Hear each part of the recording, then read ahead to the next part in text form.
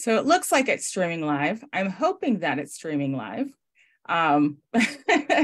Again, this is Voices of Color. It looks like we may be having some technical difficulties, but hopefully this comes through. As such, I'm going to record just in case. Nope, it's going. Excellent. Okay. So welcome back. Sorry for the start and stop glitches. If you know and you've watched this show before, it stopped again. all the time. I think it stopped. Did it stop? Is it going? Yeah. At least the screen shows it. Let me see. Okay, we are streaming live. Excellent. This happens a lot. I am technologically challenged. I think folks who have watched that for a bit know that it doesn't matter how early I prep, I always have some difficulties. But just to reiterate, this show is not endorsed by Society for Creative Anachronism. This is a place for people to be our authentic selves, for people of color to come and share their stories, validating each other, sharing experiences, so folks are able to see the people behind the persona, see the people behind the garb, and we don't stop being people of color after the gate. So we have this opportunity to share how our real life experiences overlap and intersect with the SCA experiences. Perfect. I just got a comment. It's coming through. Great. Oh. Excellent. So now, with a little bit of rocky start, my name is Genevieve Shu in the SCA. Tonight, I'm Nina. This is our second season of Voices of Color, and just started lining up some more. We have some great guests coming up. But tonight, I'm really excited. I'm going to try this, and I apologize ahead of time. Dame Gorandookht Mamigonian. Close. Okay. Please correct me. It's Gorandookht. Gorandookht. Yeah. Because you've been in the SCA for a very long time and have so many wonderful stories. For those who are new tonight, I meet with our guests ahead of time, and our guests are all volunteers. So everyone who comes on is coming on willingly to help share information and teach those who want to learn. But we had an opportunity to talk yesterday, and our half hour turned into an hour because you just have this rich knowledge and experiences that I really hope we can get to tonight, because some of the things that you were telling me are just amazing. And really, to start, your origin story. So I don't know if you want to introduce yourself, tell a little bit about yourself, but your origin story is one of those, I thought, pretty cool things. Well, it just occurred to me that I'll start the way Armenian storytellers start, which is once there was not. Back in 1984, my family and I went to a heritage festival in Auburn, Washington. And there were different groups from different communities there represented. And the SCA was doing like a demo at a side field. And so I told my family, I'm gonna check this out and I'll meet you later, And I ended up spending the whole time there because it just felt like I have arrived, So I spent the whole time talking to the poor chatelaine and looking at the different booths with art stuff. And I did get on the list to get the newsletter, but I got the Madrona list, which is nice, but I lived in Olympia. So I just forgot about the SCA because I thought it only existed in the Seattle area. And so I wasn't willing to drive all the way through all that traffic just for something like fight practice or arts night or whatever. So this was towards like around late summer, maybe early autumn in 84. And then in 85, around May, my local newspaper in Olympia did an article about the SCA doing this event called Mayfair. And there was a picture of Squire Fergus Fitzallen at the time. He is Sir Richard Fitzallen now. his wife and his child, they were all in garb. And it just absolutely delighted me because I thought, oh, okay, so it's not only in the Seattle, I can play here. So I definitely checked them out. And and I didn't really get involved. I kept going to the business meetings just to actually to see in the surface to see what events might maybe inspire me to get involved, but it was more to suss people out, to check the people themselves out, because being someone from the Middle East, experiencing different things here in America, about being someone from the Middle East, I wanted to check and see if these guys were safe, and also if they organized, check out the organization itself. So by the time I did anything, it was really later in October that year. Again, it's a community-wide thing in Lacey, in the mall there, different groups would show up and do like a demo thing. And sure enough, I got into a dress I brought from Lebanon and gave out flyers about the SCA. But my real event really was 1986 Mayfair. The next year, I was in garb and haven't stopped except maybe briefly during when I was going to college. And 86 was big. I went to the World's Fair in Canada because they did the SCA did a demo, and it was during the birthday weekend, my birthday weekend. So I saw it as an omen. And so even though I was brand new in the SCA, I said, I have to do this. Yeah. And you just never left. Yeah, I never did. Here I am still. There've been some bumpy rides over the years, but still here. What was it like for you entering in? So we've talked about, being able to look around, see safety, and part of feeling safe is seeing people that look like you, that have similar culture. What was it like when you started compared to now? When I started, it wasn't like an actual written down rule, but it was all kind of understood that the SCA was Europe, medieval Europe or Renaissance Europe, something like that. So that Antir, the kingdom that I started in, now I'm in Caid, but in Antir, we were sort of pretending Antir is a kingdom like maybe like medieval France or medieval England or something. So I had to, I was given to understand that I had to develop some sort of a persona story, nothing in length, but just something to explain to people how someone like me, an Armenian from the Middle East, would be in medieval France or something. And that already almost it turned me off already. And it made me kind of realize, there aren't that many people of color in this society thing. And also not many people like me, like from the Middle East. And I wondered about that. My first few garb was European, even though my ancestors chose for me that I would be an Armenian. There was no other choice for me and culture persona that I was gonna be than an Armenian. But I still kind of wore European clothes. My first 3 garbs were European, but I would add some Armenian, touches to the trim or something, But as I got better, with the research, I got much closer to what my persona would be. And then I changed it midway because I was originally 13th century Cilician, which is a minor kingdom, medieval kingdom of Armenian cultured people. And in that time, they wore Byzantine clothes and they took on French titles and coats of arms. And my purpose of being in the SCA wasn't just to learn about my culture, because I never went to an Armenian school. My sister did, but I never did. I came to America from Lebanon when I was about 12 years old, which is why I have an American accent. I used to have a different accent, by the way. The English I spoke was a British English. So it was so it made me an easy target. So the whole point wasn't just to learn about my stuff, but it's also to have others learn about it as well.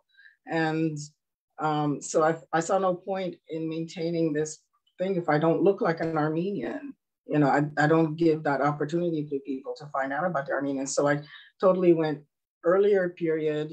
So I changed the garbs change my coat of arms, change my name. And I think, finally, I'm not curious, but it's changed. Yeah, it's official now that we're not Eurocentric anymore, but it was only recently. I mean, I was in 84 is when I was exposed to the SCA. And it was only within, 1 year, 2 years ago? I don't know. It was very recent. Very recent. That they even changed that. So, it's about time, but it's hard. It's past due. Especially because, people have these, because my other mission, other than the Armenian thingy, but it was also to educate people about Middle East, to break down the stereotypes people have about Middle Eastern culture, which is still a bloody struggle. It's hard to break that down, but it's still something I have to do. So it's nice that it's sort of changing now. It's kind of in we're giving more opportunity for these marginalized cultures to be represented and stuff. We're being allowed to do that now, But again, look how long it took to get here. Well, I commend you for coming in and doing your really authentic self even before that, because I know that must not have been easy to navigate, the society that says, Western European, and you're saying, no, this is who I am. This is who I'm going to be. This is me and my authentic self. What kind of barriers did you have to overcome? Well, that first barrier was having to come up with something. So what I came up with was, I'm a merchant's daughter and I'm on tier in this Europe place to see what things you guys need from the Middle East and what we might get from you. So that was my first starting point of trying to adapt to what was given to me, so that I could maintain being an Armenian and maintaining the whole purpose of being here. Did people ever ask? Is that a thing where people ask you about that? Or was that you felt the need? I felt the need, but it seems to be, I think I must have blocked off the memory for it, because I seem to, it seems to be something that it's a conversation I actually had with somebody, Wow. Yeah, because it's a very strong feeling I have that it was actually a conversation, but it was also an overall feeling I had that, if you want to be part of this club, this is what we're representing. We're representing the Middle Ages. That was the starting point, even in that time. Now we'll go, of course, earlier, and also we went to the Renaissance, and of course we've gone later now. So, it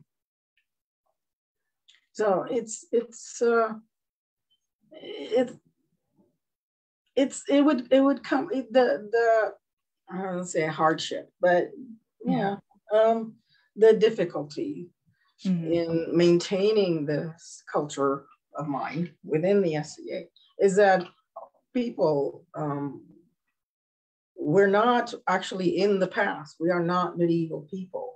We are modern people trying to represent the medieval past. So the modern world is constantly intruding here. So the political beliefs of people or the perceptions of people that people have about certain cultures stays with them. So whenever the Middle East is in the news because of hostage taking or wars that America is involved in, I become the face of the enemy. Suddenly I am spotlighted. And so those feelings sometimes they bleed into the SCA.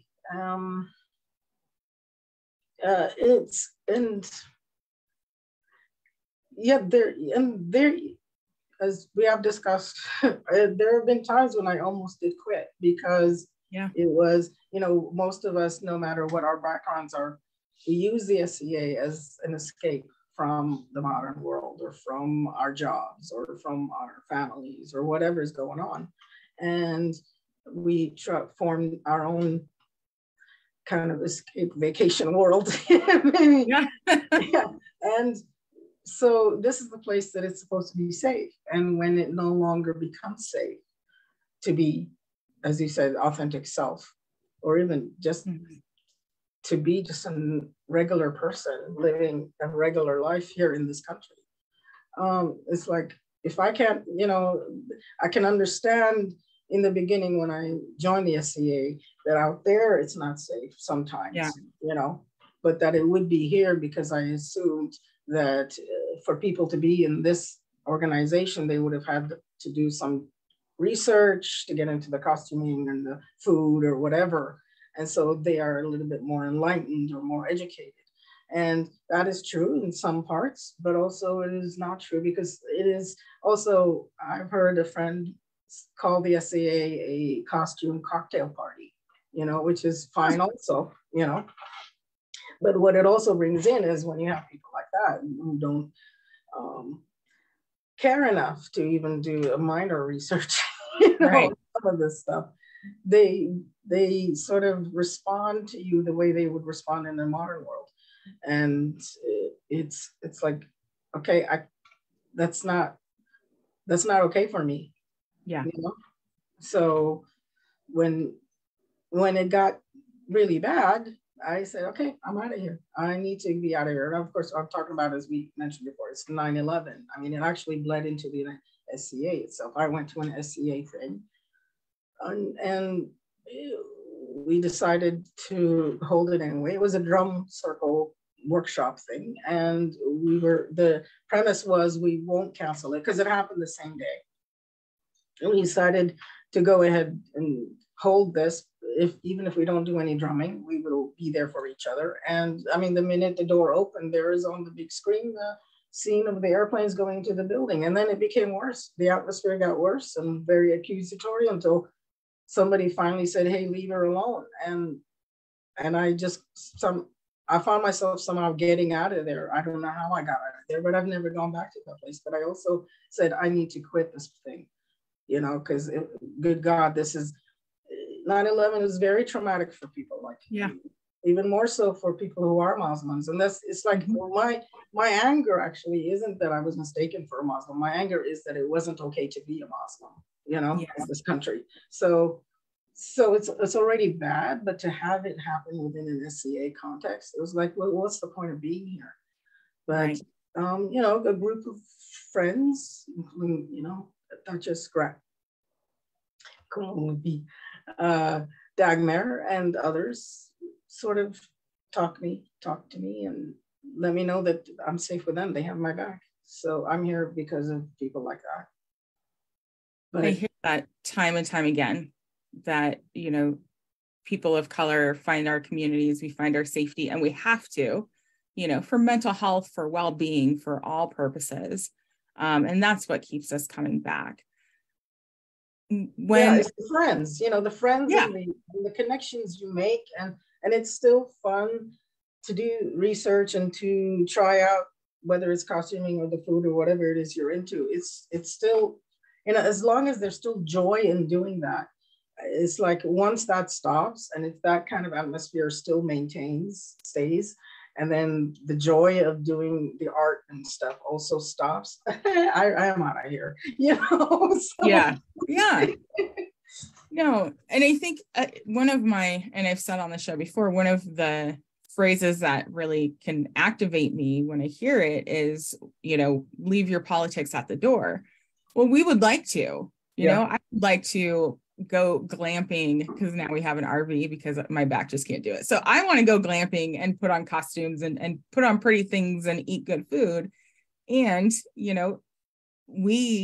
we have identities that come with us that we can't just take off like garb, and it follows us. And I think it's a very unfair expectation of others to say, well, leave your politics at the door, when what they're saying is leave your identity at the door. Right. For some people, that's fine. You can do that. I don't have that. People of color don't have that. Queer people don't have that. Like, that option does not exist. Yeah. And it's hard to hear that. And at the same time, like you said, we all just want to have fun too. Like, I didn't join this to come meet some racists. I mean, Halloween's my favorite holiday. This is as close as I get, 365 to it.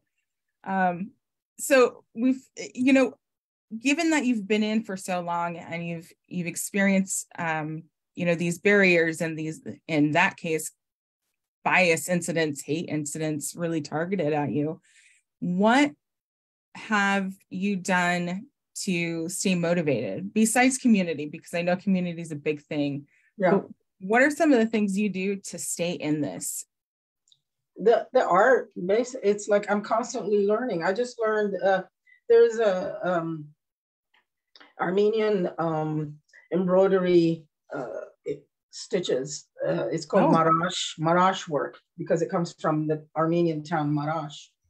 And I've done, I learned embroidery really formally when I joined the SCA. I learned a lot of things once I joined the SCA. And so I've done all this embroidery stuff. I'm not like a really great embroiderer or anything, but I thought all these years I felt really bad about being an Armenian and not knowing, and knowing how to embroider, but not knowing how to do this embroidery. So I had recently, I had done a little bit of it. Once I started to do the ANS displays circuits up in Ontario, just to try it out. And I did just like, well, actually I have a piece, I have the original piece with me actually. Oh, very cool. I dyed the fabric. It's a little sample piece. So I dyed the fabric, but I used like yellow thread to do this interlace. Let me see. Oh, yeah, here it is. Hey. There you go. Oh, I love that. That is gorgeous. Yeah. So this thing takes like 4 different steps, 4 different rows or whatever to do this interlace stuff. And so I did that once, and then I went on to do other arts and stuff, but I still felt, oh my God, it's just so complicated. How do you know which goes up and which goes under and go up? So it's only recently that I said, I am doing this, damn it. So I've gone gangbusters. I've done, so this is like the Bijou, it's called the Bijou Tapestry. I've been taking it around. It's a group project for Bijou Tremble, who is Mistress Flavia. She's the one, she and her husband is the one who did the letter campaigning to save Star Trek. So a lot of people love them. And this is a project, this is sort of like a bio tapestry. Oh, that is phenomenal. And this is me, my contribution. And this is, I don't know if you could see it, but here's the Marash embroidery. This is I just recently had this. It's an Armenian carpet. Oh, very cool. Bijou, let me see. This is Bijou. There's Bijou. This is her. And I did a little bit the Armenian stitchery here, and I did the bio tapestry here because I noticed nobody else did the actual bio tapestry stitch. So that is cool. That is very cool.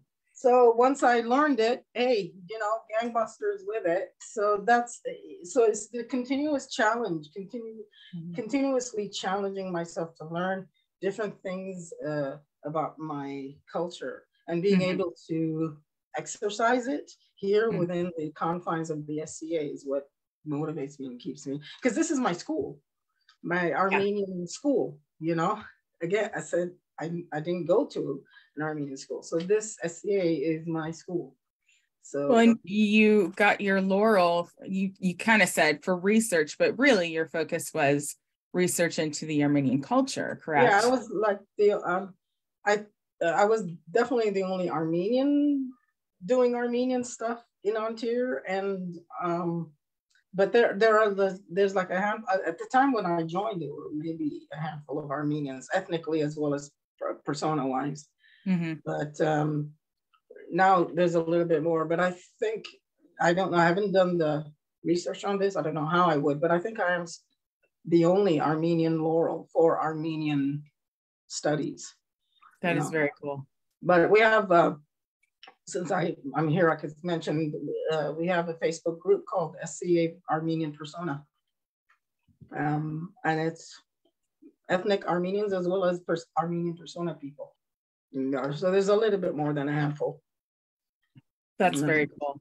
And that kind of leads into one of the topics that we talked about briefly and has been, really a theme as people are starting to discover their cultures and bring in more of their ethnicity and identity into the SCA and their personas, about cultural appropriation. So for someone who comes into the SCA and says, I love Armenian culture, I want to have a persona that is based in Armenian culture, what is some advice that you might give, or how would you recommend someone go through that journey if they do at all? I would say, the first thing that comes in my head even in general, not necessarily just Armenian, but I say, listen to the people from that culture.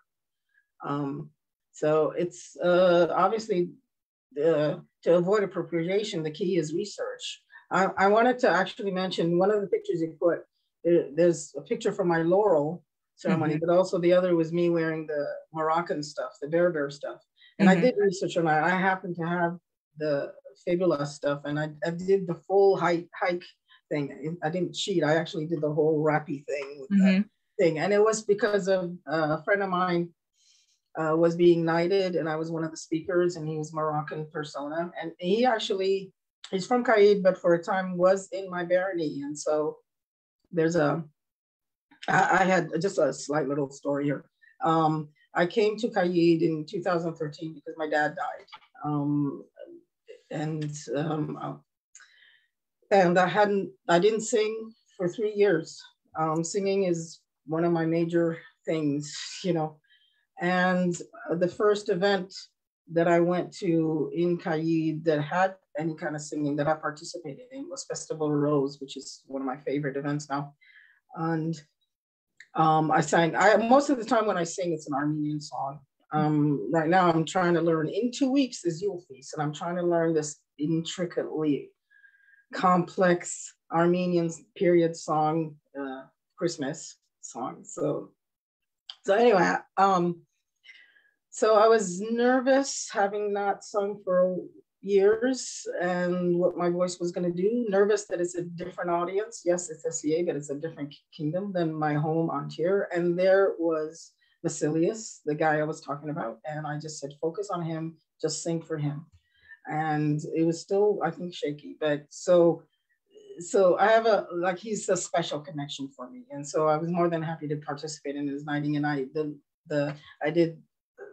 wanted to wear a Berber garb, and I even did some henna stuff. And I did the research on the Moroccan henna designs they would wear. And so I would say, if you're going to do something that isn't normally your culture, do some research to pay respects to that and to the people that you are representing with that.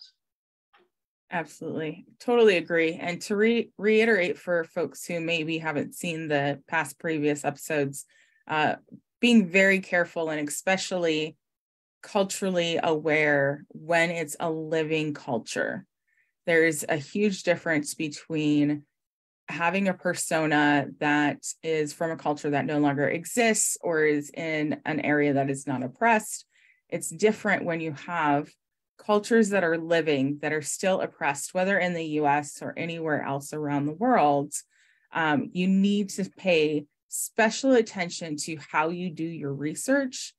As you said, getting to know the people and being immersed in community. I'm a big believer, if you want to really get to know community, find out where the community is and ask questions, like immerse yourself in it, go to events, there's respectful ways to do that too. Yeah. But it's really important to pay attention to the living cultures. And you talked about, just even with 9/11, again, as we talked about last episode when Hannah was on here, being mindful that, cultures are still experiencing oppression and trauma, and it doesn't end with a persona. But if you are not from that culture, at the end of the day, you get to take the garb off, but you don't have to face the consequences and the trauma and the historical oppression that people from the culture do. So thank you. I completely agree. And all aspects, do your research. Really and also, do. like, for instance, something as simple as the henna symbols, some of these symbols mean things, So you have to make sure that don't just mark yourself up with just things because they look cool. You have to be sure that the symbol represents what you're trying to portray, that it's not some, something that's like a bad sign or a bad evil sign or something. You have to at least even do that, something like that. Do not use Google Translate. If anybody's listening, no Google Translate. It is not your friend, and it's so funny. Offend someone. I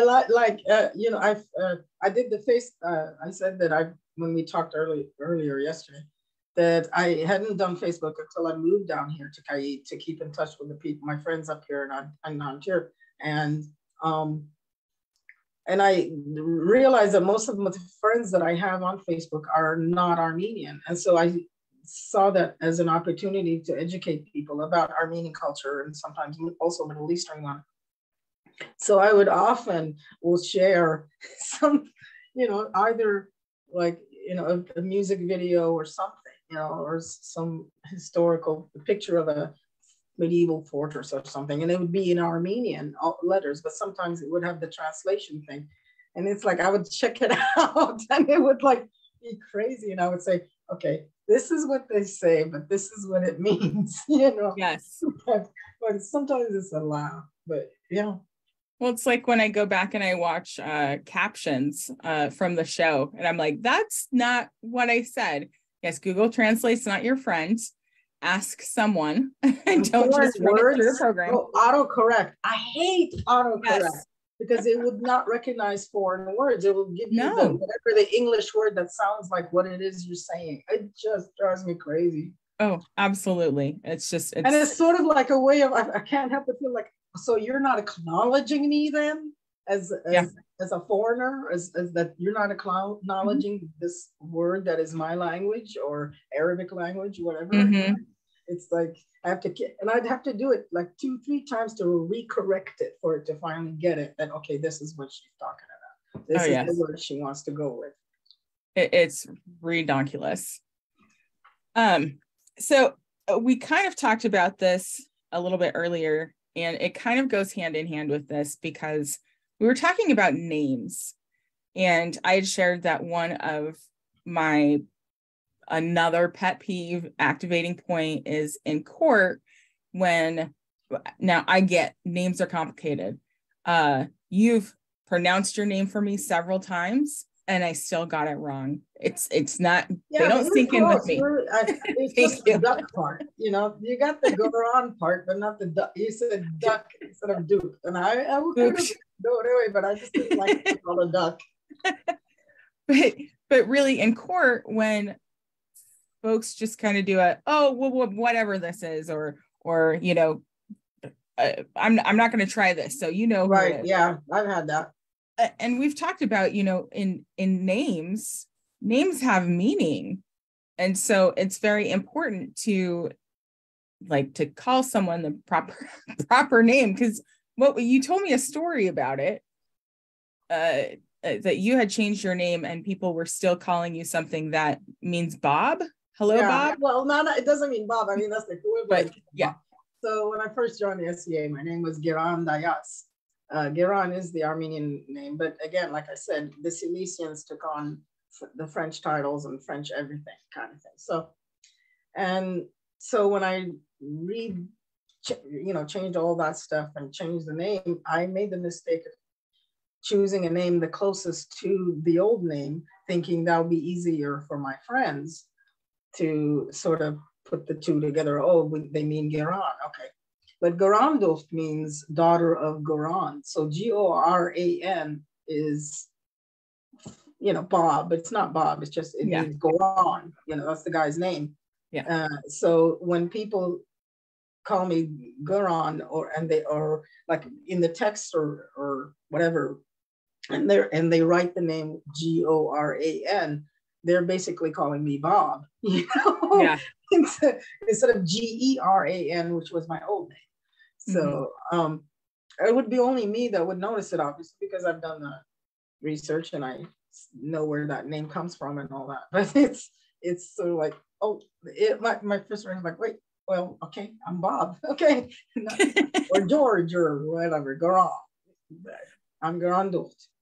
Although in Kaid, they call me Mistress G because again, there are people who, and I really appreciate it, who do take the time to learn how to say my name, but it's those little things. But it's a nickname, and I've come to feel affection for it when I'm being called Mr. G. It's also a way to know what kingdom I'm in, because if someone's calling me Geron, I know I'm in Ontario. Someone's calling me Mr. G, I'm in Kaid. Yeah, no, it's those little things that I think are really important, and that not everybody has to think about all the time. That I know I mean, there's many different cultures and many different names that are very nuanced, and changing a syllable, changing a stress point, it like can make a world of difference. Yeah, like Goran instead of Geran. You know, Geran is the name. Well, in it's the female's name in this case, and Goran is the guy's name, who I am the daughter of. Well, and so I think I encourage folks, if you want to learn about the culture, to find not only find people in the culture, but ask questions about how to pronounce your name, even if they're like me and you're going to get it wrong. Try. Yeah, and I appreciate that. That's what I appreciate, is the trying of it. It's the effort. Yeah. Yeah, try, ask questions, because you were telling me about a lot of correct me if I'm wrong, a lot of the names that you were looking at or considering are names of queens and princesses. Yeah, because in general, culturally speaking, in Armenian culture, it's like they talk, when you're looking at the history stuff, and then the chroniclers of the time, they would of course talk about King so-and-so went into battle with so-and-so and all that.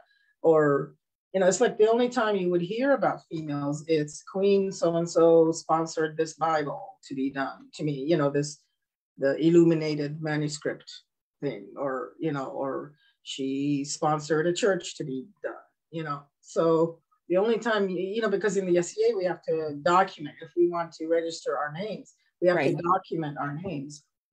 I only had, for my research back in the 80s, and in a way still now, not really isn't, but yeah, it's Gorandookht is a queen. The thing I was talking about that I center most of my costume research on is just the one fragmented illuminated page of an illuminated manuscript of King Gagik, their daughter Mariam, and Queen Gorandookht. That's where I got the name. It's 11th century. That's the one I chose, 11th century. And this is why research is important if you're looking at other cultures, to know these aspects. There was something that you had said when we were talking about your laurel ceremony in particular. So for those, I don't know if we've even mentioned, well, you did. We mentioned that you had your laurel for research and specifically really Armenian culture. But when you did your laurel ceremony, you brought in your Armenian culture. I loved that story because I did something similar. So I want you to, if you're okay, telling it to the audience too, because it was pretty amazing. My pleasure. It's, so most people who do know me, that I try in every aspect I can to introduce the Armenian culture, because it's not just me educating myself, but it's a way to educate people, because when you go into the history books in your school, you learn about the Greeks, you learn about the Romans, you don't learn about the Armenians. And what the real secret is, the Armenians were there a long time. The oldest map actually is a Babylonian map, and the only country that still exists is Armenia. That's mentioned there. Oh, wow. So we go back a long time, and we have maintained that culture and tradition still today. So it's every opportunity I can, I try to introduce who we are. We are not just some almost extinct tribe or something. Mm-hmm. So yeah, it was a total surprise when they offered it for me. It was 2 months. I had in my head years if this thing was ever going to happen to me, but instead I was given 2 months until 12th night. So I had the option of using the standard SCA ceremony, laurel ceremony. And then when I could, I would put in elements, Armenian elements. And so I couldn't do as much research, but I did enough that could help me, guide me through this. So first of all, I tried to involve as many people who have been influencing me in the SCA. The person I mentioned, Sir Richard, he's my SCA dad. His now ex-wife, Gwendolyn, she is my SCA mom. And of course, Dagmar, she sang the procession song for me. So I used an Armenian procession song that is used for the head of our church, the kind of equivalent to the Pope. We call them Catholicos. And she learned this Armenian song. She asked me to record it on a cassette tape. That's how old it is. This was in 2003 is when it happened. And she learned how to pronounce this song that way. And I had with me, because the thing that was supposed to happen was 12th night was supposed to be the time where I was going to be formally the journeyman of Mariam el-Baghdadi. But instead, they surprised me. So she was part of the procession. She carried a box with earth from Armenia. I had my family there. My mom, who at the time was living in Lebanon, we have her here now.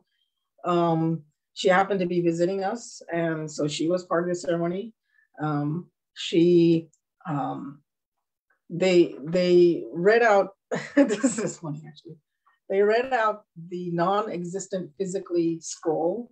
And she did it in Armenian, and I think, Canis Elizabeth did the English. She was my herald. So back to the procession. Yeah, the procession, I had my dad, my sister, my mom was actually there up front.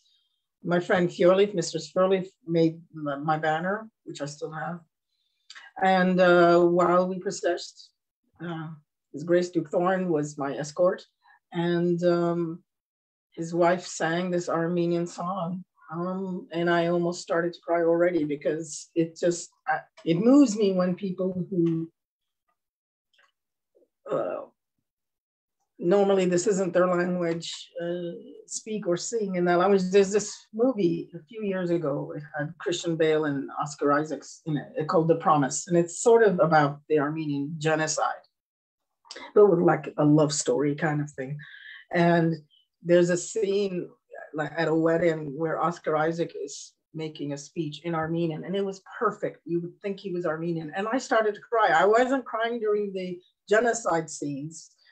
I cried just hearing this guy who I know this isn't his language, and he not only spoke it, but he spoke it perfectly.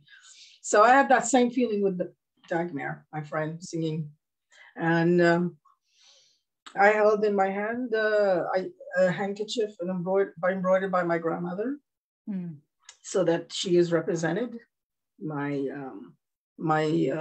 dad's mom, who was the only survivor of the genocide. And up ahead during the ceremony, we had, I have it too. Oh, it's in there, you can't see it. So a week before, or a week or two before, there was a workshop done by a refugee artist from Armenia, and a group of us, including Mistress Fjorleif and Master Bill. We went there to watch, and at the end of it, he's doing this refugee thing on this piece, and it was like an Armenian style cross on a square piece. And at the end of it, he just gave it to me as a gift. I said, I'm using that for my fealty thing, So because it's raw on the edges, we didn't frame it. I used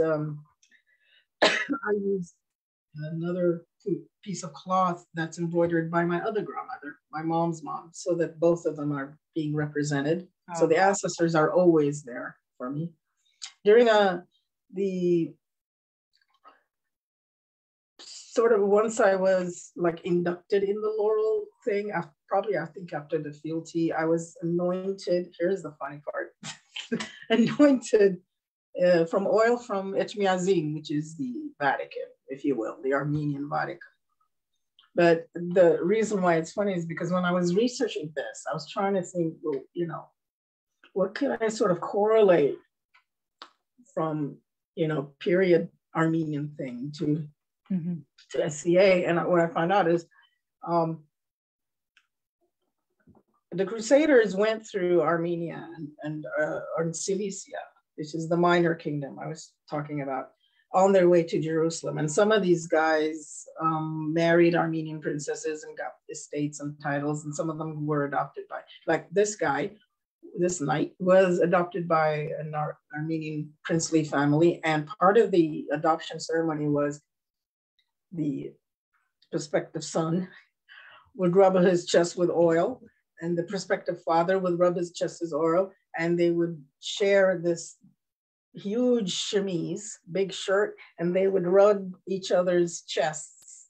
And then it said that the same thing would be repeated with the prospective mother, which I actually doubt, because I can't imagine the female being involved in that sort of ritual. But I thought, well, I would love to do this, but it would freak out the people in the SCA if I'm like rubbing my oily chest with the king, you know? So we'll just do the little mark on my forehead kind of thing. So I had that. Well, the Armenian thing that I have. My mom, did the text, the Armenian text. I was not really Armenian, but I had the magic umbrella. For a time, those of us who belong to these outsider groups formed, it's not really a household, but we just formed this group called the Antir Nomads. And it was just all these lost orphans, if you will, you know, it's Mongols and Turkmens, and I was part of that. And when each of us has a peerage ceremony, we would have the magic umbrella, which I think is with Ashaksi. The last time I talked to her, she said she might have it in her house.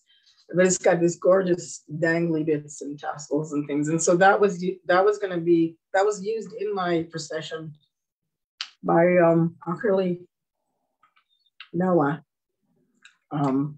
Ludwiga's husband. And but the poor guy, you know, once the ceremony was done, Mariam took me and said, let's go from the side, because there were a lot of people there. I mean, a lot of laurels were there. And so we couldn't go through the middle aisle because it would take forever. So he was there trying to follow me with the magic umbrella as part of my ceremony. And here she like whisked me off.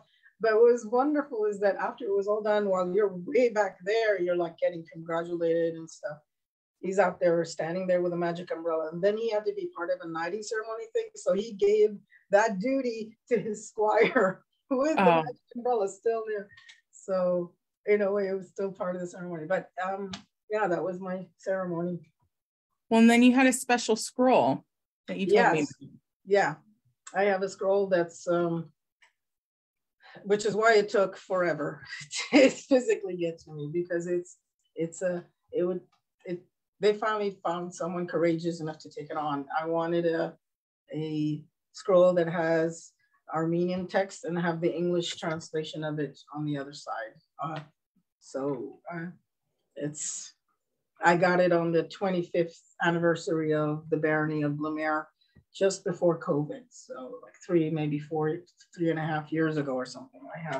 I physically have it finally, but it was sort of given to me at my laurel ceremony verbally, but there were some fits and starts over the years, but it finally got to me. I think that's amazing. That's so special.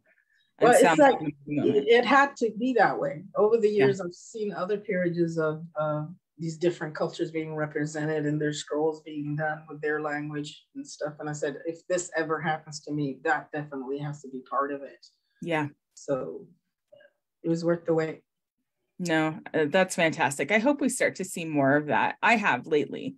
but love seeing people bringing in their personal culture, ethnicity into the SCA, and really, exposure. Because we also talked about, one of the ways to combat bigotry, bias, ignorance really is exposure to other cultures. And that's an amazing way, not only to have something done that is so personal and meaningful to you, but that gives other folks a glimpse into the culture. Well, it was my way. It's like, it wasn't my, the way I saw it was, this isn't my ceremony. This is the ceremony for the Armenians. This is sort of like our business card saying, this is who we are. This is our music. This is our textile. This is our tradition. This is our language. This is what we do. This is who we are, and maybe you could be curious and find out more about it if you want, because you're not going to see it in your history books. No. And, more and more, we talked a little bit before the show about the oral history and how important it is to some cultures, because history, documented history is lost through colonization, through natural disasters, through movement, all of these different things. Through genocide. Armenians were 2/3 of Armenians were wiped out. And even today it's being done, and also it's physically, their existence is being wiped out by chiseling off physical things like writing, Armenian writing and stuff. So it's a way of totally erasing a culture by physically getting rid of whatever documentation they actually have out there. So oral tradition is, I have always said this, that at least for me, that I believe that our oral tradition is part of the reason why we Armenians survive as a culture now, that we still do maintain some of our traditions and stuff. It isn't because of what's been written, because so much of it has been lost. By the way, of the songs that I do, there he is, I have a picture of him. There's, again, if you're my Facebook friend, you would know this because I mention him all the time. Gomi Das, 20th century, he was not only a priest, but he was a composer, but also a musicologist. And he went around Armenian villages in Turkey and also and all around, just to record people's songs. And so a lot, and not just like folk songs, but also the older stuff. And so all of these, those of us who sing these songs, we owe everything to Gomi Das. And what we have today is only a fraction of what actually he collected, because the priest, this is the pattern that happens with all the genocides. The first people that are targeted are the intelligentsia, and that included the priest. So the priest, he saw all these guys getting killed. He also was arrested and stuff, and somehow he escaped death. But he was so haunted with it for the rest of his life. It's just haunted his existence. So what we have now, which is like, I don't know, was it 300? I think it's like 300 pieces, something like that. It's a fraction of what the guy actually collected. Imagine what was lost. So what even the oral tradition we would have had a lot more if it wasn't for the disaster that happened to us with the genocide. And really the intentional erasure. And, a reminder to folks who are watching also that, cultures written by the colonizers, by the oppressors. And so even as you're doing your research, it's important to take a look at the sources again. And so going to the community is always a great place to start, because history is often whitewashed and written by the oppressors. And so, but even I would say, even like I've read some of the medieval chroniclers, of the Armenian chroniclers, talking about the battle this and the battle that, or whatever. But even that is because they are the king's chroniclers, the Armenian king's chronicles. So obviously the Armenians are going to sound great, and the enemy is going to sound, oh, these guys, right? These, So even if the sources, the period sources, are of that culture, also look at it in a kind of just remember who are they writing for, Yeah.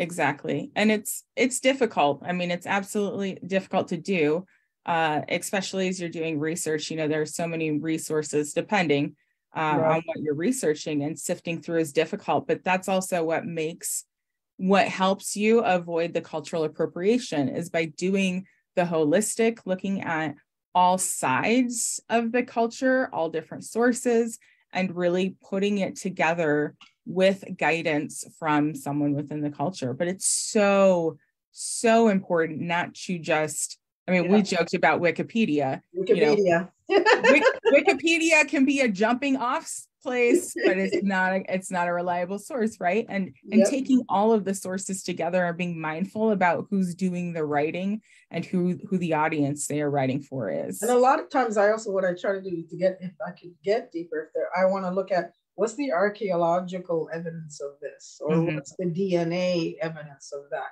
so that I could get a more reliable opinion about whether it's usually it's a textile piece or what, whatever, so research can't be just, like we said, just Wikipedia. It has to be a multi-layered thing because you're only as good as your sources. And the more well-layered sources you get, the better your research, the better your product.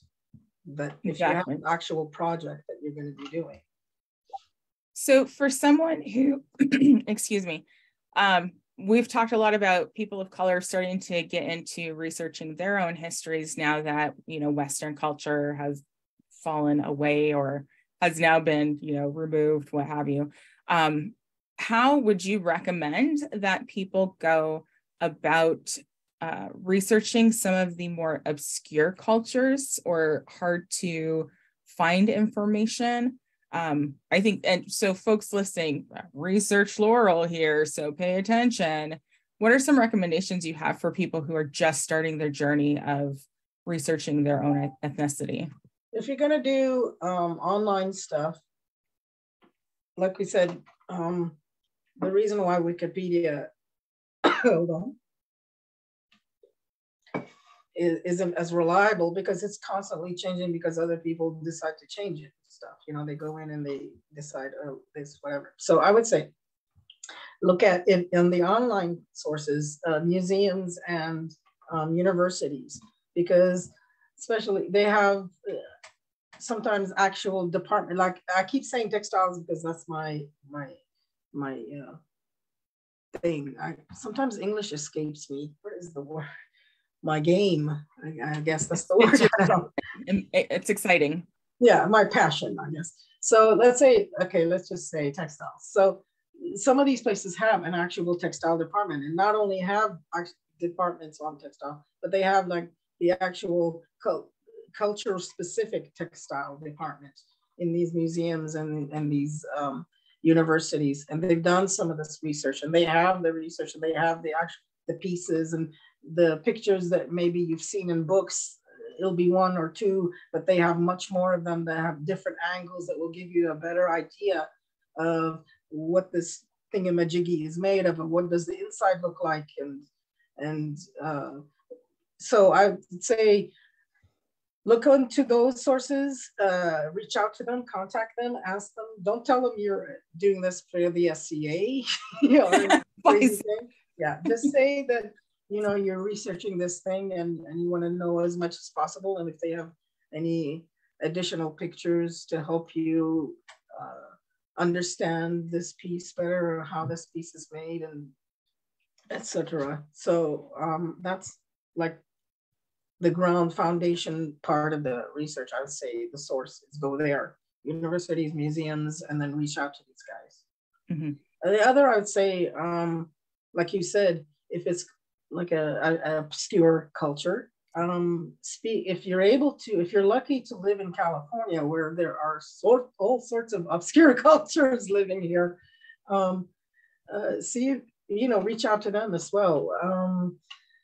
Some of them may be very insular, but you might be lucky to have a roommate who's from that. A lot of times when people choose Armenian persona, my first question is always, what made you interested in something like Armenian? And it's usually because their college roommate was Armenian or something like that. So it could be someone like that. It could be someone that works at the library you go to all the time. It could be anybody like that. Just be aware, be alert, and reach out. I mean, try at least. If it doesn't work, it doesn't work. But yeah, try to actually get it from the horse's mouth, so to speak, because they live that culture. Right. Right. And even if you're, I'd say even if you're having difficulty connecting with, you know, the museums or whatever you're trying to do, reach out in the SCA. I mean, you may be looking at a small community and may have to do the time, but at least connecting with the Scadian community can help bring some of that. I don't want to say avoid faux pas, but really, I mean, you're taking a culture and bringing it into this fantasy game. Yeah. And someone who is from the culture already in the game can help bring that in a respectful manner. So if you want to do Armenian, talk to me.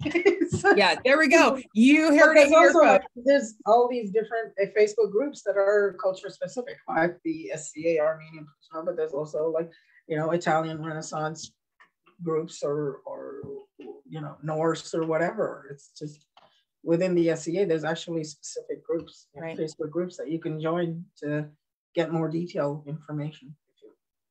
I have to say, I've been watching the chat, and there is so much praise for you and all the teaching you do on your page for other people, your Facebook posts, that people have learned so much from your Armenian posts. But I have to know, because there's this one, I have to know. There's one from Tenok, who's been on the show before. My favorite post you shared was the one explaining the different types of apricots. I have to know, because I didn't know. I had no clue. What? Oh, I shared. There's. I don't know about the different types, but I know that I shared. I want people to know that apricots are Armenian. They come from Armenia, and the actual scientific name is like Armenian prune or plum, I think it's called. Like the Latin version of that. And I did the same thing with the sheep. You know, there's an Armenian and a dog. Recently, I shared one where it's a specific Armenian breed dog. So when I come across this, you know, I just want to let people know that, you know, like the apricot, you might think it's from somewhere else, but it's from us. You know? Well, and someone just ask her how to make apricot tarts. I have no idea. I'm not a cook. I have absolutely no idea the way you make any other kind of tart. Is it, Mike? Is it? But no, I don't know. Sorry. You just who knows? Yeah, I do want to offer to you and to anybody else who's listening, you know, if you come, you know, you come across something that you think would be great for the Voices of Color page, please feel free to drop it in. This is also a place to provide education. And for those watching, we're going to post some photos of your Laurel Scroll. You sent me your AOA, some sources of information on your to this episode, so folks can take a look, and anything else you want to add, because I'm a firm believer, yes, let's put the information out there, connect it to your video, so when people are watching, they can go back and look at the sources later. Yeah, I just picked out like 3 different kind of sources, I think, because I didn't want to overwhelm people. One I want to actually mention is, speaking of scrolls, the Matena Daran it's a library, but it's much more than that in Armenia. It's the first place I will go if I ever go to Armenia. It's a museum. It has the biggest collection of illumination manuscript in there, but it also has lots of other things.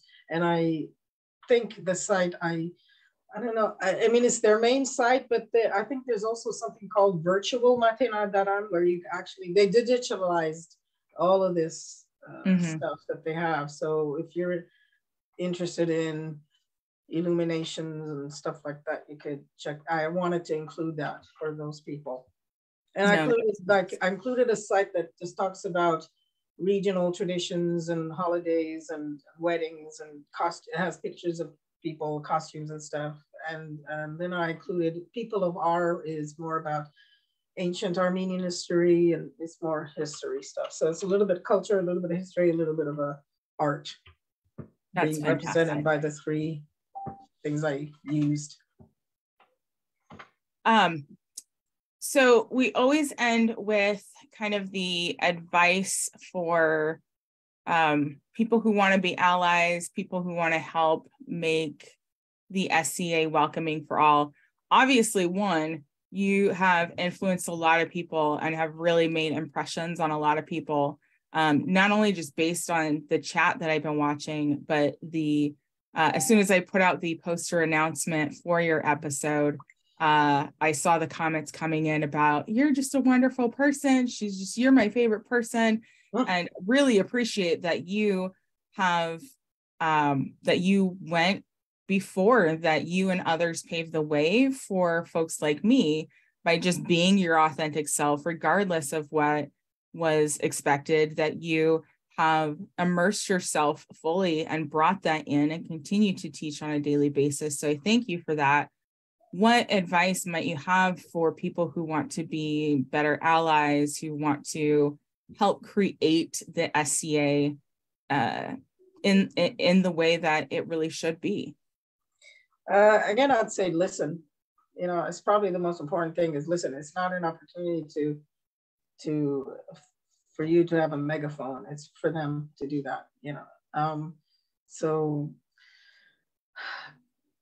and by listening, I also mean in that there are experiences people have that you don't have, and it would never occur to you that something is an issue for them. Like I mentioned that I watched the credits of a movie just so I could watch if there are any Armenian names or Arabic names, because that to me is a sign of being represented. Like, yay, look at that, one of us made it. And I've been made fun of for doing that, but that's the thing behind it. You know, that's the reason behind it. Or for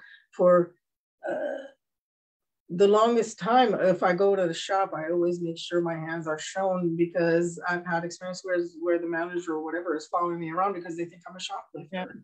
Yeah.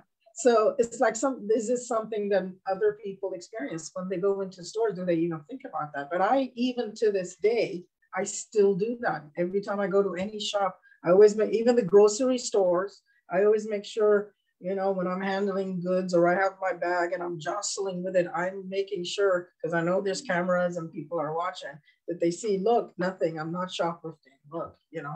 So that's what I mean by listening. When someone is talking to you and it sounds like they're complaining, you know, oh, that's not a big deal, or oh, come on, you know, there's a lot more behind this story, you know, there's a lot more to what they're saying to you. So that's what I mean by listening. Be genuinely interested when you're asking questions, you know. I mean, I can tell when someone is just being shallow because they just want to be, you know, either polite or like with it, you know. But when I can see that someone is actually interested in knowing this stuff, my answers are gonna more likely be more in depth and more in detail. So you're gonna get even more information than you think you were gonna get.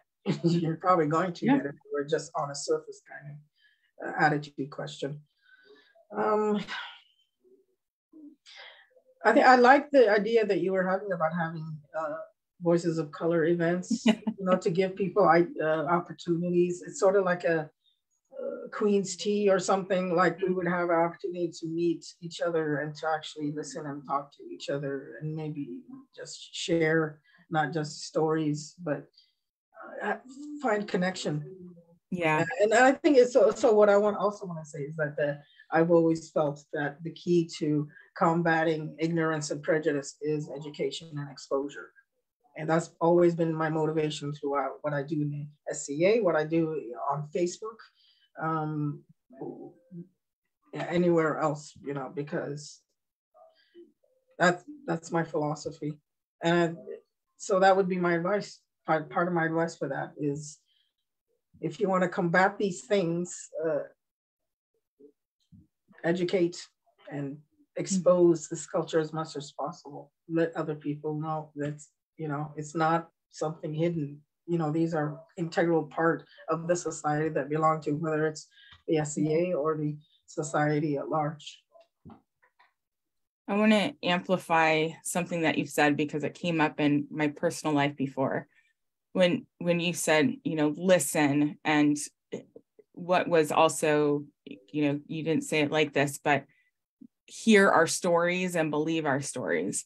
For every one story that, is shared on this show, there are 50 other experiences that happen on a daily basis that aren't shared. And so realize that, again, as you're looking at potentially having a persona in a culture that is living, that you may hear just a fraction of what actually happens in someone's life. Yeah. And believe when someone says, this happened to me, believe it, because again, you may hear one thing that happened, but there were 50 things that happened throughout that day. It's also, I often edit myself when, yes, because the other thing about being an immigrant is you're trying to, oh God, here we go. So what I did when I first joined this country is I became an obvious target because I had a different foreign accent and I looked different. And I was in Golden Vale, Washington, this little town where not many people look like me or came from where I come from. And so it was very obvious to make me a target for stuff. And so I wanted to look like an American. And to me, that meant straightening my hair. I would spend hours straightening my hair. And I tried on a blonde wig and I wished I had blue eyes. And I did all this stuff thinking that would make me less of a target. And just like later in the late 70s, people spent fortunes to get their hair to look like this, and that's when I said, embrace your ethnicity, this means something, it means enough that these people want to look like you. But I would not mention about being Armenian or mention about being from Lebanon, because I don't want that attention again back to me, the whole, oh, I'm a foreigner, only when people ask me questions. And even then I kind of edit it, because I realize, especially whenever there's political situations going on, again, Middle East, USA is involved, and hey, what do you think about this war there or whatever? I know that I have to sort of figure out, is this person asking me do they really want the answer or my view, or are they looking for an opportunity to argue with me, And so that's why I first of all, my first feeling is, oh crap, I'm not American enough. I don't pass yet. I still don't, right? That's an old feeling. I don't feel that way at all now. But when I do answer, I would just gauge and see, well, is it safe for me to tell them my absolute true opinion about what's going on, or should I just edit myself? Because it's one thing to, let's say, to tease your brother. It's another for somebody else teasing your brother. Absolutely. You fight like hell to protect your brother, right? So it's like one thing for me, let's say me as let's say an American, a person who was born here, to diss America. It's another issue when it's a foreigner, no matter how long I've been here, and no matter how much like an American I sound, I'm still a foreigner. It's kind of obvious, one, because of this, but also because I now embrace the ethnic stuff. So some people are receptive to hearing my true opinion, because they really want to educate themselves about it. The situation, they don't, like you said, talk to somebody, if you want to be an ally, talk to somebody from that community and all that. So there are some people who really do want to know that, and some people who don't. So I sort of just gauge it by that, you know? Yeah. So what I tell them depends on my judgment, my test, if what kind of person this is who's asking me this question. You know, do they really want to know this, or is this just as an excuse to argue with me? And if it's an excuse to argue, it's like, forget it, dude. Yeah. Yeah. No. That's too much for that. And then Trump made things really impossible because I have to argue all over the place. And you people, you know, do you understand? We come here to be safe, and you bring a guy like this to be the leader, you know, and then you want to bring church into. My dad actually was a Republican until back around the 80s. He saw these religious right people getting involved in the politics, and he comes from the Middle East, where the church and state, or the mosque and state, are not divided. He knows better. And he left the Republican Party during that time because he knew that does not belong in this country. And there's trying to do that again now. You know, it's like, do you not understand? Listen to the people who have that experience in the old country, who've come here for that better life for their kids and stuff. And they're telling you, don't do this. Don't do this. You're gonna hate it. This isn't the kind of country you are. And so I don't, when Trump came along, I don't edit myself as much. I have, if I feel like I have to say, no matter what the reception is going to be, I have to tell people what I know or what I feel or what I see from experience, and hopefully to prevent the disaster, you know. Well, and the media is biased to begin with, but it's filtered. You know, we're not seeing, people aren't seeing the full story. They're seeing what media wants them to see. I can't even get started on Trump, but it's a good, like, that makes my blood boil. That is a whole other show, and that is something that would have to be censored day in and day out. Muslim ban, right? Muslim ban. Here we go. Yeah. Do not get me started on that, man. But it is a good reminder, when we vote like the lives of the people you care for, people of color, queer people, people who identify as disabled, veterans, as if their lives matter. Because it's not even that, not only that. When it's present, when it's still that way now, but it may stop being that way. But when you are electing a president, you're not only electing the president of this country, but in a way you are selecting the leader of at least the Western world, if you will, you know, the developed world. So understand that when you fall, so do they, because the whole economical thing being so connected with each other, just for that, if not for all the other issues on that. And so it isn't just about, voting for because of your life. Well, first of all, I vote every time because women fought to give me that right. You know, back in Lebanon, at least during the Civil War, there were snipers when people were standing in line to vote. So I know that in other countries, I'm not able to do such a thing. So I have to vote just for that, just even for that, whether it counts or not. But I think it does. But I'm also, when I think about selecting leaders in this country, I'm putting that in mind that it's not just in this country. It's going to affect the other world, other parts of the world. Absolutely. And we do not need another president who throws paper towels at people.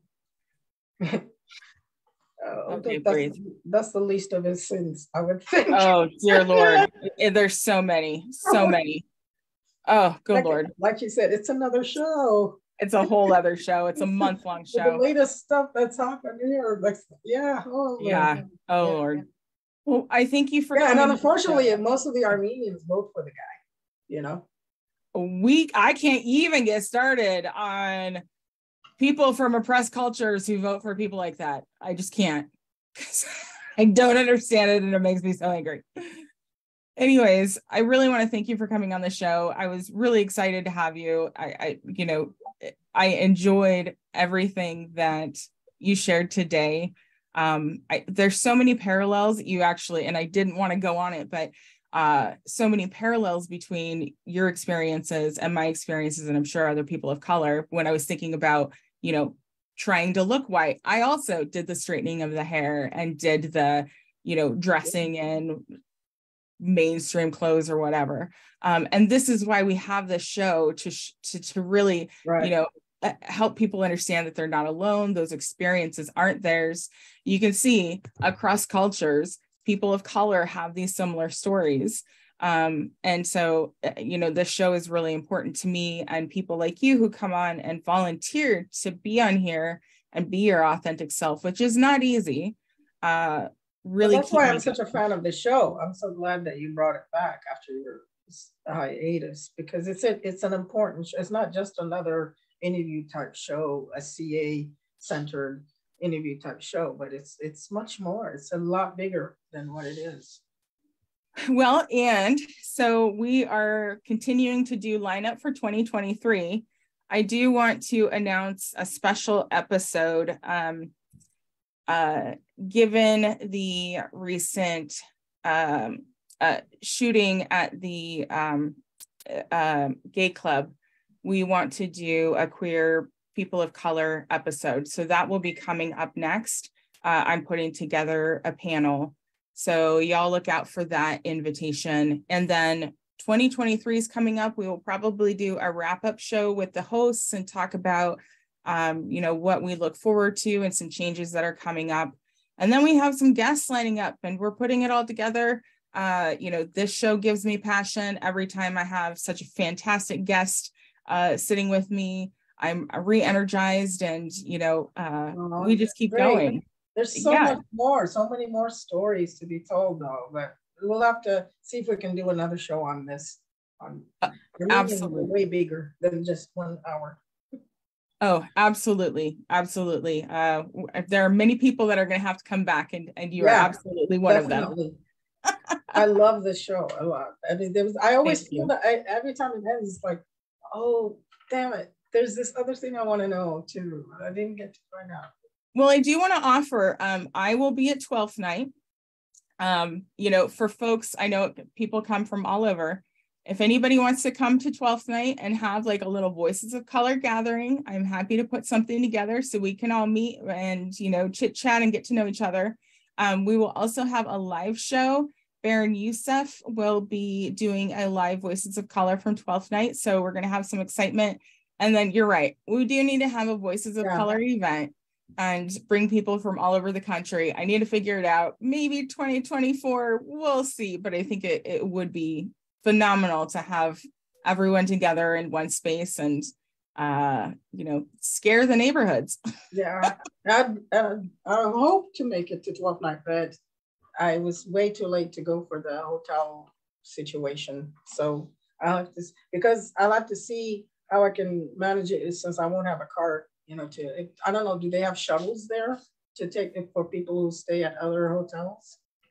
I don't know, but we can chat and let's see what we can do. Yeah. Otherwise, I'll send over the 2 items of the auction that they're gonna have there if I don't make it there physically. I'd love to go because I've been waiting because I usually go every year at 12th night just to see my friends in Ontario, and COVID kind of stopped that for a while, and I was hoping to make it this time too. So we'll see. All right. Well, thank you. Thank you all for watching. Hopefully you picked up a lot. There will be some other additional information attached to the episode. And then like you said, come ask questions of, if you have questions about Armenian culture, now you know where to go. At least on the West Coast, there's like a couple of us, I think. There we go. So there's a few on the East Coast, some, yeah. All right, thank you all for watching. There's actually another Armenian in Kaidi. He's like Armenian persona and Armenian ethnically. But, very cool. Yeah. We'll share some of those resources. Okay, good night all. Thank you. Good night, everybody.